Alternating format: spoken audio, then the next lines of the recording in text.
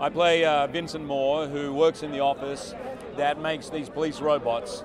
And my nemesis in the movie really is Dion, who's played by Dev Patel, who's created this robot called Chappie that is purely artificially intelligent. And my character hates any idea of, like, he thinks it's sacrilegious for anything to be truly artificially intelligent, that is God's world, no one else should step into it, and he's set about destroying it. Neil is a true maverick. He's like a real auteur in that way. He writes it, he directs it, all his movies, he's done 3 movies. He's been offered a lot of other movies, generally turns them down, and he's got a very clear vision of what he wants. And so when you walk on set, he's clear about what he needs from you, and then he's happy to let you play. He's very efficient. He makes these films in a way that has spoiled me for life on visual effects movies, honestly. I mean, it looks incredible.